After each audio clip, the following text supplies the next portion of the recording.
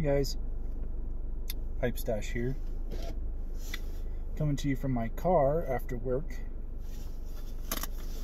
I know I've been kind of MIA lately, but a lot of things have been going on with wedding planning and weather and work and people quitting and different things, and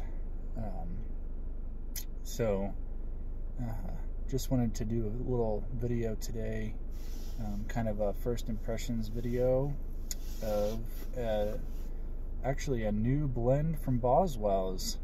I was very excited to try.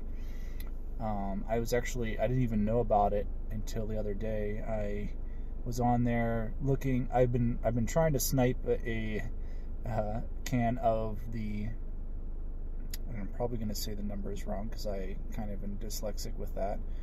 1792 Flake by Samuel Gobwith, and I've been wanting to try that blend for a while. I'm really into flakes, especially during the winter for some reason, and I just have been wanting to try that blend for a while now. I hear everybody kind of talking about it. It's a Lakeland blend, it's a flake. So I ordered some of that.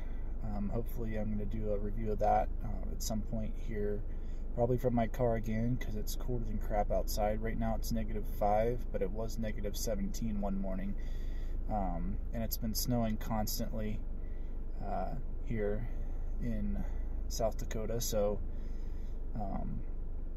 yeah, I also ordered my other one I ordered was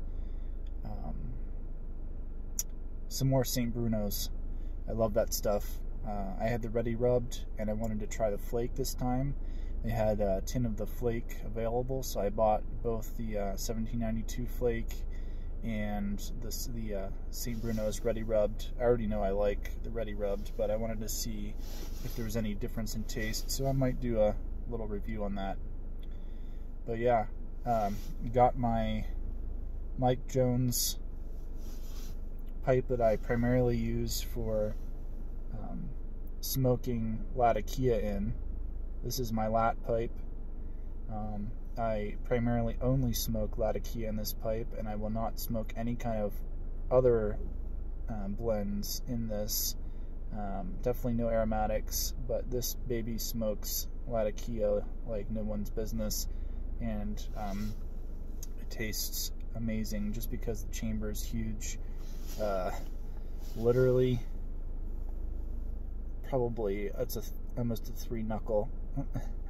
So chamber is probably almost over an inch in this thing. So I found that a larger bowl actually will make Latakia blends taste a lot more full body and a lot more flavorful. So I only smoke Latakia blends in large bowl pipes, large chamber pipes. I would consider this to be, if I was going by JM standards, a jumbo pipe.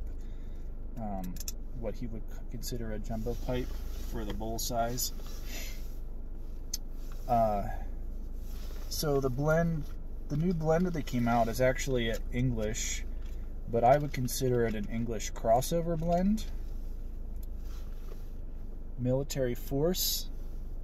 It's brand new. JM's been working on it for a while now, and right now you can only order this in 2 ounces at a time on the website.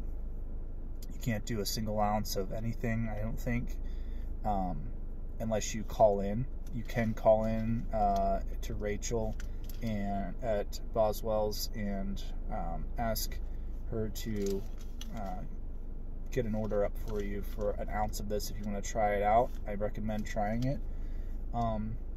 It is a Latakia blend with burley, and I think there is some Cavendish in this, as well as when I was breaking this up, I was getting some really gnarly black pieces in here that kind of looked like Perique, but I didn't really get any kind of a tingle in my nose when I smoked it, so I'm not really sure if it's Perique or not.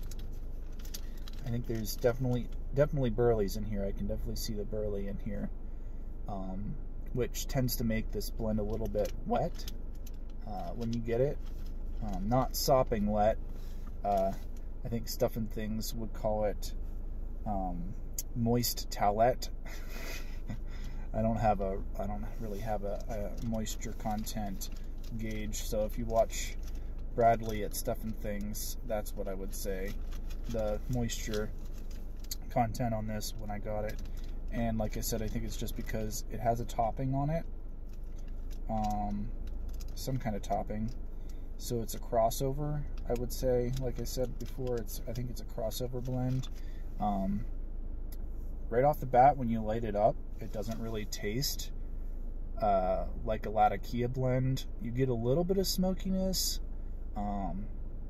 You definitely taste the burleys right off the bat, and you get this aromatic taste that I haven't quite pinpointed yet. I need to smoke at least another bowl or so of this before I can get that flavor down in my brain.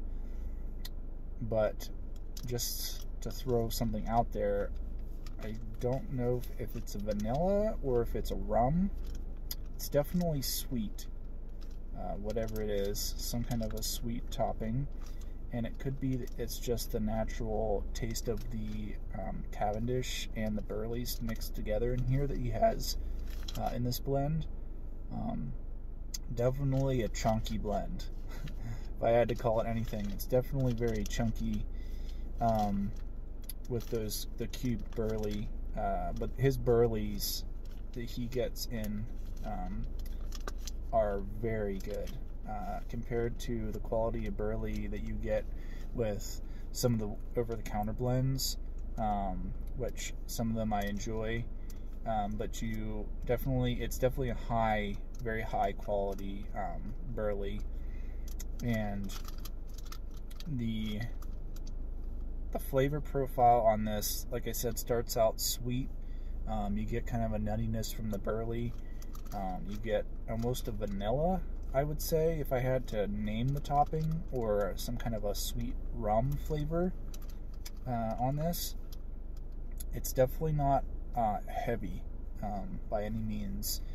Don't let the military force name scare you into thinking this is going to be like super harsh. I think this is a good blend for people who are maybe wanting to try Latakia blends or get into Latakia and kind of get your toe in the water and see if you like them. And you already smoked some aromatics, because it's a very good crossover, I would say. If you primarily smoke aromatics and you want to get into smoking or trying Latakia blend, I'd say Military Force is a good one to start with. And I'm not sure how new it is, but I'm guessing, since I was on their website last week, that it just came out for sale on their website. So head over to J.M. Boswell's on their website, or if you just want an ounce of it, it's around $5 and something. I don't pay tax for tobacco from Pennsylvania here and South Dakota, which is nice. So I'm not sure what the flat rate, I think, for shipping was like around $9 or something like that, but I'm not sure what the tax is going to be like for some of you guys living out in Canada or in the UK. But actually, that just reminded me, they're not currently with restrictions on tobacco right now. I don't think they're allowed to ship to the UK right now, if I saw correctly on their website, but don't quote me on that. I'd say maybe about a quarter of the way through this bowl, this bowl's huge. This blend started getting more Latakia tasting. So I would say this blend is pretty complex, because the flavor changes a lot as you're smoking it. Starts out soft, sweet, a hint of Latakia in there, nuttiness. Then it goes into what I would say more of a traditional English taste, where you're getting that real smoky Latakia flavor. But then after that, it kind of turns into like you get more like a dark chocolate flavor. Still have some of the nuttiness from the burley. The burleys kind of have a deeper flavor partial way through. So I'm about halfway through this bowl, but a normal bowl I probably would have been done by now. So I can't really base it off of this bowl, but yeah, so I would say starts out light, comes in with the sweetness, hits a little bit with the smokiness, and then at the end you have your more of a sweet, earthy, dark vanilla, like dark vanilla flavor, and it just keeps kind of evolving. So I might come back and do another review when I've had a little bit more. This was just my kind of a first impressions on Military Force. But yeah, hope you guys enjoyed this video, and sorry I haven't posted in a while. Like I said, I had a lot of things going on right now, and enjoying just working and wedding planning and things like that, hanging out with my fiance. But yeah, I just wanted to make a short video for you guys to watch on a new blend from Boswell's Military Force, and be looking for some other reviews here. I might do a review on the 1792 flake, which is a Lakeland blend, and then I might do a review on the other flake, the St. Bruno's flake, just because it's different than, looks different than the Ready Rub. Not sure if it was going to taste different. Sometimes flakes smoke a little differently, have a little better, deeper flavor than when you rub it out. So, alright guys, that's all I have for now, and I hope you enjoyed this video. We will talk to you in the next one.